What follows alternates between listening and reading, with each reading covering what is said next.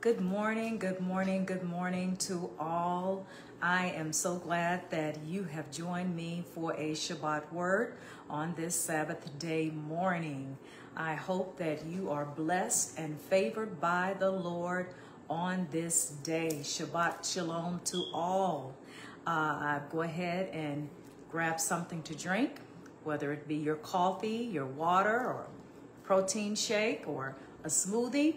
Go ahead and get it and get your Word of God out. Whatever device you use to read from the Word, go ahead and take it out. Your Bible, your iPad, or your Kindle, or whatever device you might have.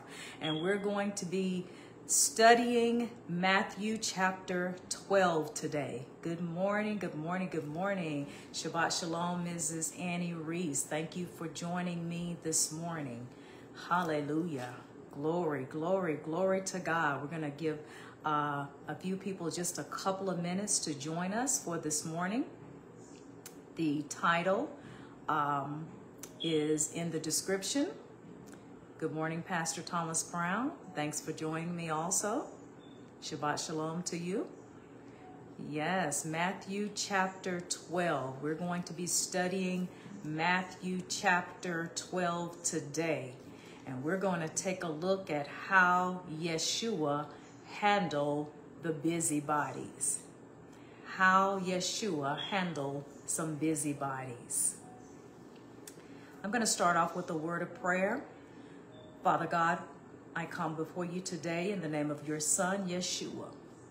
I come thanking you for this day and this hour. I thank you for this time of study. I ask that you will open up the hearts of your people to receive this word. Speak through me and speak to me clearly. In the name of your Son, Yeshua HaMashiach, amen, amen, amen. From Matthew's Gospel, chapter number 12. We're going to be walking the scriptures, Matthew chapter 12, verses 1 through 8 to be exact this morning. We're going to start with verse number 1. Verse number 1 reads like this. At that time, Yeshua went through the grain fields on Shabbat. His disciples became hungry and began to pluck heads of grain and to eat them. That is verse number 1. We notice here in verse number 1, we notice two events that occur in this one verse. Event number 1. At that time, Yeshua went through the grain fields on Shabbat. Verse number 1. At what time? I'm glad you asked. On the Sabbath. At what time? On Shabbat. S-H-A-B-B-A-T. Don't let that trip you up. It means Sabbath. That is the time. It tells us here on the Sabbath. And I want to take just a minute to explain to you what the Sabbath is for Sabbath day keepers. It is the day that they remember the Lord and they keep his day holy, and they reverence this day from sundown Friday until sundown Saturday. Messiah Yeshua here is with his disciples. Good morning, good morning, good morning to all who are joining me. They are traveling through a grain field. When? On the Sabbath. That is correct. The Sabbath is the Jewish day of worship. As I said, it begins at sundown Friday and it ends at sundown Saturday. And according to the 10 Commandments, Pastor Brown, they were taught to remember the Sabbath and to keep it holy. That comes from Exodus chapter number 20, verses 8 through 11. For those of you who have your Bibles, turn with me to Exodus chapter 20. And we're going to take a look at that, at what Exodus chapter 20, verses 8 through 11 have to say regarding the Sabbath. Let's go ahead and look at it. Exodus chapter 20, verses 8 through 11. It reads like this. Remember the Sabbath day to keep it holy. 6 days you shall labor and do all your work, but the seventh day is the Sabbath of the Lord your God. In it you shall do no work, you, nor your son, nor your daughter, nor your male servant, nor your female servant, nor your cattle, nor your stranger who is within your gates. For in 6 days the Lord made the heavens and the earth, the sea, and all that is in them, and rested the seventh day. Therefore the Lord blessed the Sabbath day and hallowed it. So here in verse number 1, it says that Yeshua and his disciples were traveling, good morning, were traveling through a grain field or a cornfield on the Sabbath. Event number 2, the second thing that we see right here in verse number 1, it says his disciples became hungry and began to pluck heads of grain and eat them. His disciples became hungry, they saw the grain, and they began to pluck it and to eat it. Now, if we read this sentence alone, if we read this sentence in isolation, it appears, Minister Frazier, that there is no problem. However, when we couple this second sentence with the first sentence, now we see a potential problem.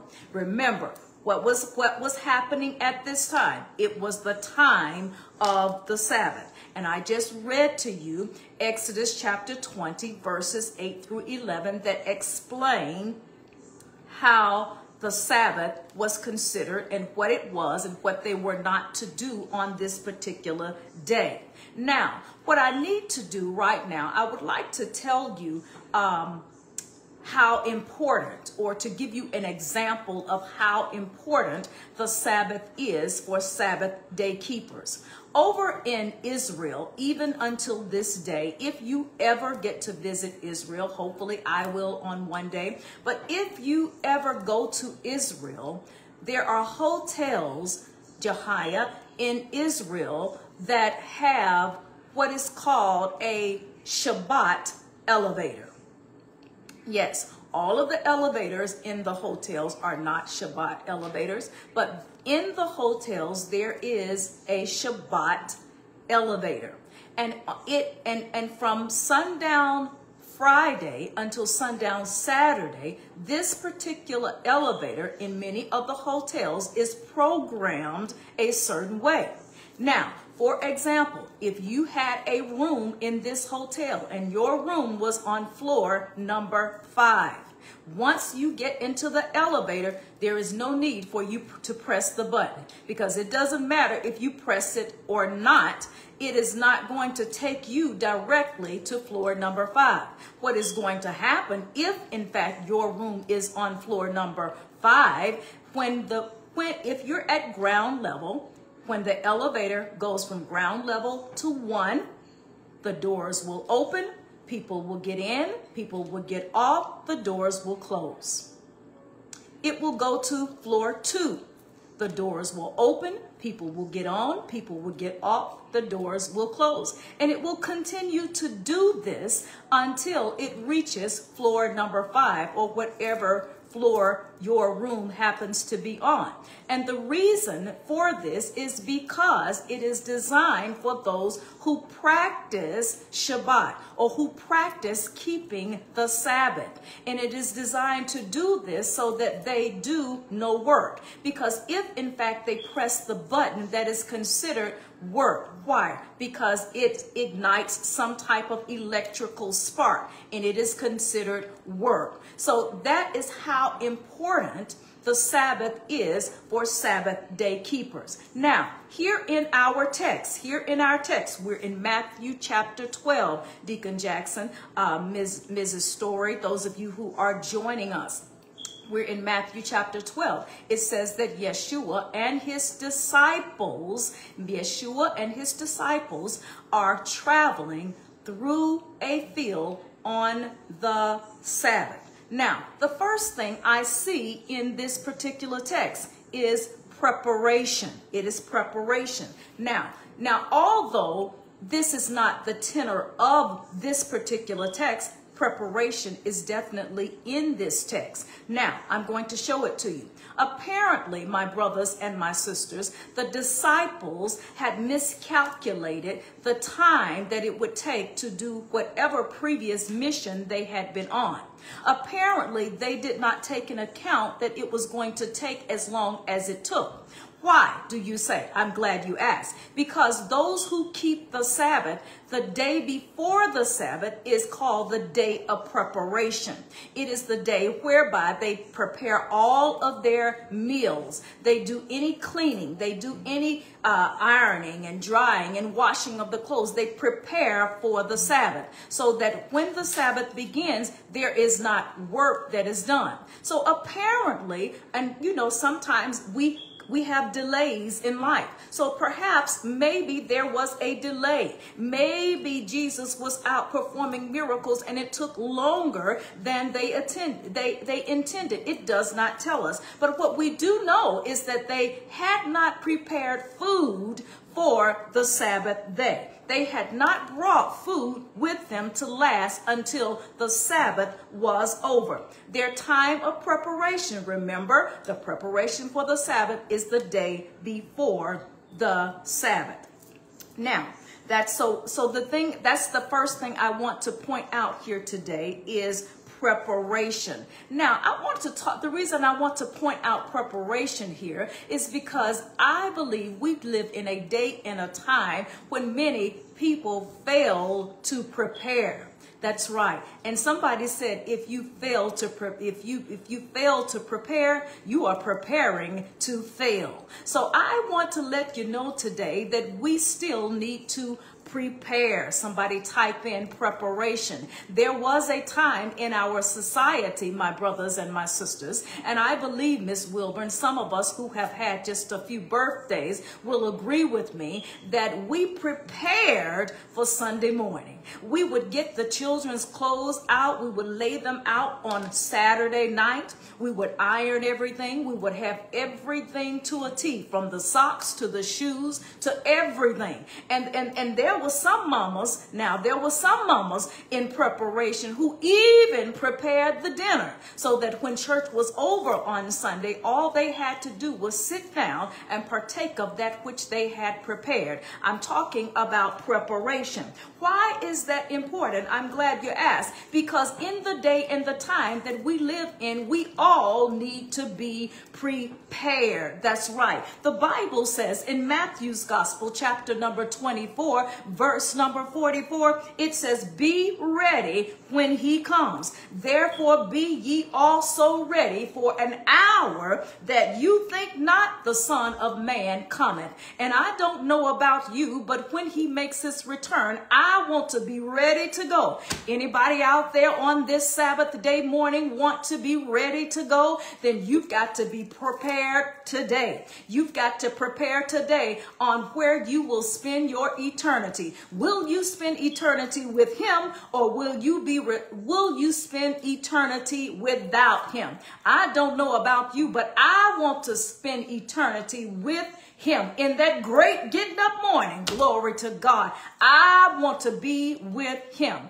We're talking about preparation. That's the first thing. I want to be in that number, Minister Frazier. Yes, stay ready. Stay ready. Somebody said if you stay ready, you don't have to get ready.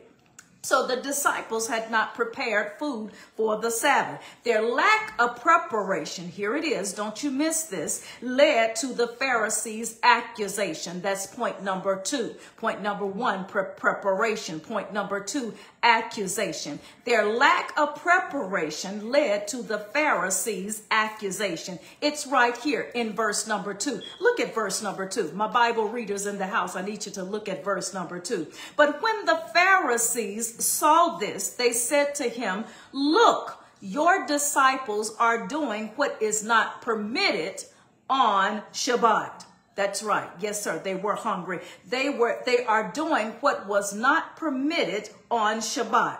Here in this verse, the Pharisees are accusing Yeshua and his disciples of breaking the law. According to the Torah, the 4th commandment to be exact, they were expected to do what? Remember the Sabbath and to keep it holy. That was the written law. However, my brothers and my sisters, the Jews also had an oral law, which included strict details on the written law. It included strict details on how the written law was to be implemented. The written law and the oral law form what is called the halakha. Halakha.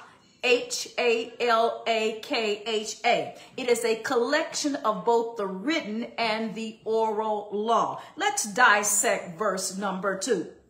It says, but when the Pharisees saw this. Now the Pharisees were the religious leaders of that day. They were devout keepers of the Old Testament law. Not only did they keep the written law, Mrs. Reese, but they also kept the unwritten law or the traditions of man. And according to verse number 2, the Pharisees saw this. What is this? I'm glad you asked. They were busybodies. They were somewhere lurking and looking around. They saw Yeshua's disciples picking grain out of the field on the Sabbath day. They saw them picking grain from the field on the Sabbath day. Somebody might say, what was wrong with this? They were hungry. Why was this a perceived problem? I'm glad you asked. Picking the grain on Shabbat would have been considered work. According to their traditions of man, it would have been considered work. Isn't it interesting, my brothers and my sisters, how the Pharisees seem to always be lurking and watching Yeshua and his disciples? I'm talking about busybodies. Isn't it interesting, my brothers and my sisters, how the Pharisees always seem to try to catch Yeshua in a snare? I'm talking about busybodies. Isn't it interesting how the Pharisees were always trying to discredit the Lord's work? They were always trying to find fault in his mission. There are people in your life, there are people in my life who just don't want us to shine. They're always trying to find fault. They're always trying to discredit everything we do. They want to catch you in a snare. That is their purpose. Because the Pharisees were the keepers of the law, they were well aware of what was permitted, and they were well aware of what was not permitted. Yes, sir. They were lurking in the field. You know, they were probably out there just waiting, saying, oops, I gotcha. And when they saw them doing that, they jumped out, I gotcha. They were lurking in the field. So the Pharisees were well aware of what was permitted and what was not permitted. And it was their duty to point out all of those who were not in compliance. But apparently, my brothers and my sisters, I don't want you to miss this. The Pharisees did not realize who they were dealing with. They were talking to the Lord of the Sabbath. That's right. They did not realize who they were talking to. That was their accusation. Now, Yeshua handles the accusation with an explanation, and we're going to look at that. That's our third point. The act that we looked at preparation, we looked at accusation, and now we're going to look at how he chooses to handle this with an explanation, and this explanation is found in verses 3 through 8. He uses a series of questions to respond to the Pharisees. In so doing, Yeshua challenges their interpretation of the law. In all thy getting, get understanding. I need somebody to know that this morning. In all thy getting, get understanding. Good morning, Deacon Brown. Rules and laws, my brothers and my sisters, are established to maintain order. That's the purpose. That's why we have rules. That's why we have laws in society, to maintain order. The religious leaders of that day were overly concerned about the rules, and they were overly concerned about the letter of the law versus the spirit of the law. Look at verses 3 through 5. He said to them, haven't you read what David did when he became hungry and those with him? How he entered into the house of God and they ate the showbread? Verse number 4, which was not permitted for him to eat, nor for those with him, but only for the Kohanim or the priests. So he's reminding them, just in case they forgot. He's reminding them, and they probably didn't forget. They were just hoping that they would catch him in a snare. They were hoping that he would know. But this is what Yeshua said to them. He says, how he entered into the house of God and they ate the showbread. He's talking about David and his men when they were on the run from Saul. The Messiah starts the question with the phrase, haven't you read? In other words, he's telling them, you read it, but it is clearly you didn't understand what you read. The Messiah knew the word, my brothers and my sisters. Don't miss this. He reminded them of David's account, which is found in 1 Samuel chapter number 21. That's right. Yeshua knew the word because he was the word. Now the Lord, Yeshua, does not condemn David nor his men for eating the showbread. This is to remind us that a necessity, get this, is more important than a ritual. Why did they go into the temple to eat the showbread? Because they were hungry. Why did Yeshua's disciples pick the grain out of the field to eat it? Because they were hungry. So the Lord reminds them that necessity is more important than a ritual. Glory to God. The implication here is that there are times in your life, there are times in my life when you have to bypass protocol, Mrs. Reese, and do that which is necessary. Somebody type in, it is necessary. Yeshua asks a question, another question in verse number 5. Let's look at it, verse number 5. This is what he says. Or haven't you read in the Torah that on Shabbat, the Kohanim or the priests in the temple break Shabbat and yet are innocent? So he gives them not one example in his explanation, but he gives them two examples. We're still in verse number 5. The priests work in the temple on the Sabbath and are not guilty for working on the Shabbat because they have done no wrong. Now, the Messiah knew the word. Why did he know the word? I'm glad you asked. Because he was the word. In John's Gospel, chapter number 1, verse number 14, it says the word became flesh and dwelt among men. Here's the point. Here's the point. Don't miss this on this Sabbath day morning. Know the word. Yeshua is our example. He knew the word. That is how he was able to use the word in his explanation for their accusation. He was able to use the word to combat their accusations. He was able to use the word for these busybodies who were watching, who were lurking. He was able to give the busybodies a word from the book. Thy word have I hidden in my heart that I might not sin against thee. Psalm 119, verse number 11. Thy word is a lamp unto my feet and a light unto my path. Psalm 119, verse 105. And then a New Testament scripture, 2 Timothy chapter 2, verse 15. Study to show thyself approved unto God, a workman that needeth not to be ashamed, rightly dividing what? The word of truth. Verse number 6. Let's move on.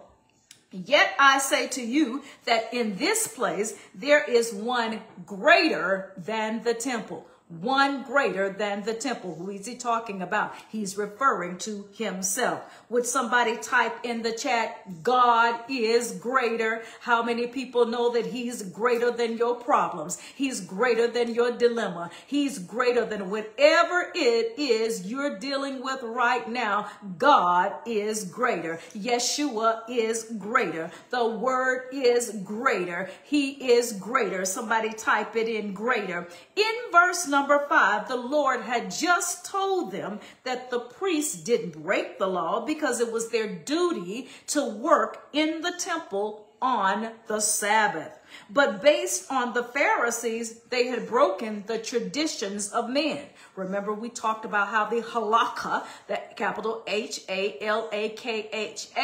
it is a compilation of the written law and the traditions of man. So they didn't break the law, they broke the traditions of man according to the Pharisees. Remember, I taught you earlier what the Jewish law consisted of. It consisted of the written law and the traditions of man. Glory to God. Let's move on. Glory to God.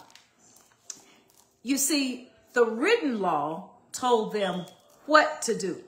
Their oral law or their traditions of man told them how to do it.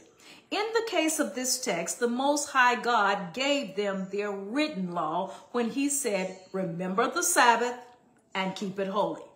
Man's interpretation and extension of God's law stated how they were expected to remember the Sabbath and to keep it holy. It was a list of a whole lot of rules. It was a list of a whole lot of rules. Glory to God. And the Pharisees were lurking, trying to see who was in violation of these rules. Yeshua reminds the Pharisees that there is one greater than the temple, and he's referring to himself.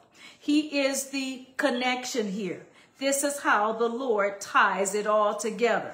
Just as it was necessary for David to eat the bread, just as it was necessary for the temple priests to eat the bread, it is also necessary for the disciples to eat the grain.